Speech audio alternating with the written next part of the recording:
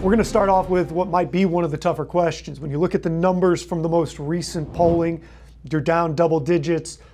What is the path forward? Is there a realistic enough time to make a difference for you to make up that ground and become governor?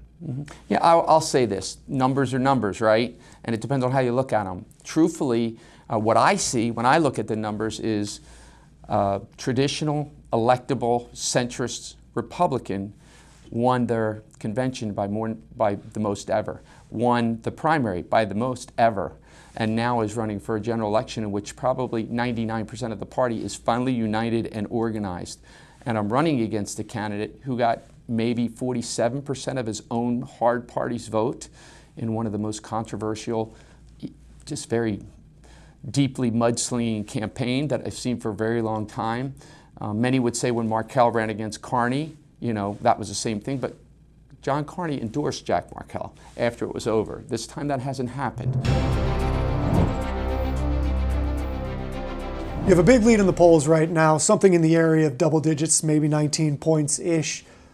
What has it been like since you won the primary with that lead? How are you running this campaign, or are you looking ahead, or what has this last month or two been like? Charlie, I'm a 6th and 7th grade math teacher who 10 years ago decided to run for county office.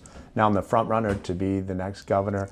I have my head down, very focused on the issues facing Delawareans. I don't pay much attention to polls. Plenty of examples of times when people were way up in the polls, things didn't turn out right.